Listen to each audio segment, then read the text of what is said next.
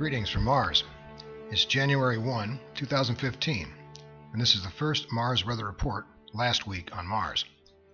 Here we will analyze the past week of weather as recorded from orbit from the Mars Reconnaissance Orbiter and the data from the MAVEN mission as it becomes available. MAVEN entered orbit on December 8, 2014 and is now fully into its science phase at Mars. The Solar Energetic Particle Instrument has already observed significant solar activity both in the form of flares and coronal mass ejections from the Sun to Mars. MAVEN also generated a map of Mars's ozone layer from the lower atmosphere and has now provided a view of the escaping atmosphere of Mars, showing the loss of atomic oxygen, atomic carbon, and atomic hydrogen. In fact, the atmospheric pressure on Mars is so low, any water that percolates up to the surface turns to vapor and is rapidly blown away into space by the solar wind. With all this loss of atmosphere, we should start rethinking the idea of terraforming Mars. Not likely. Mars has an atmospheric density of 1% of the Earth and has no general geomagnetic field.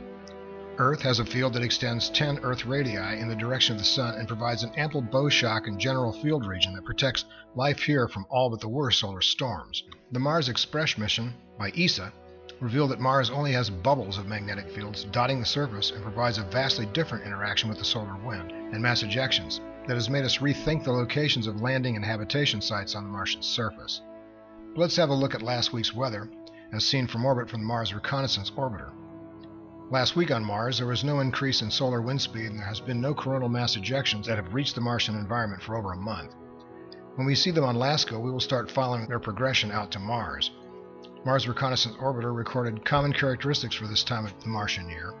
The large dust cloud over Iona and Serenium, generated from the local storms along the seasonal south polar cap, continued to spread westward early in the week before dissipating by week's end.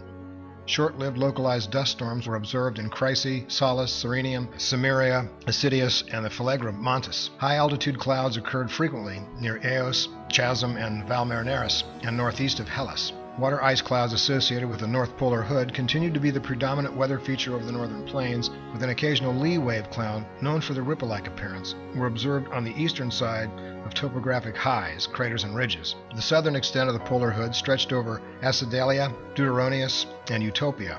Afternoon conditions in Valmeraneris were hazy. Both rovers Curiosity and Gale Crater and Opportunity on Meridiani Planum experienced storm-free afternoon skies throughout the week.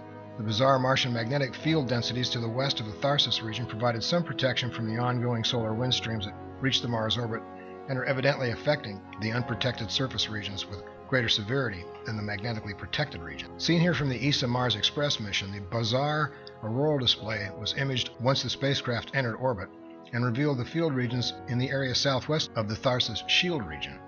As previously discussed, these bubbles of magnetic fields may be the only possible locations offering protection from solar radiation from manned missions to the Red Planet.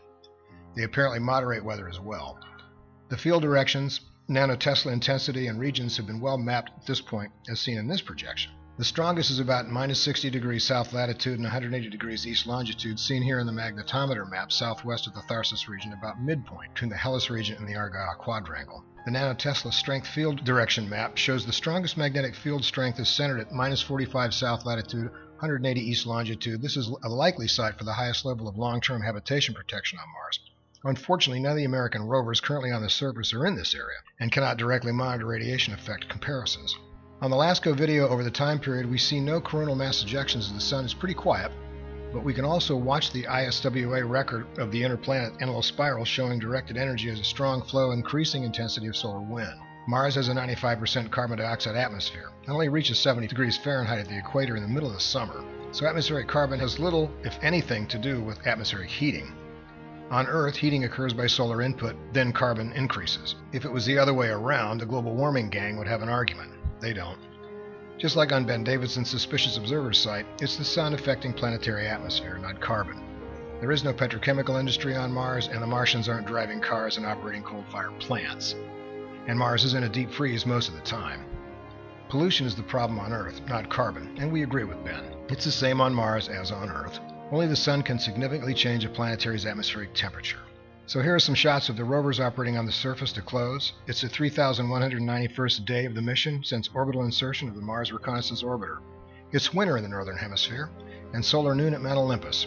See you next week with another Mars weather report from the ongoing data stream from orbit. We will be adding the Maven data as it becomes publicly available, but in the meantime, keep looking up and out there.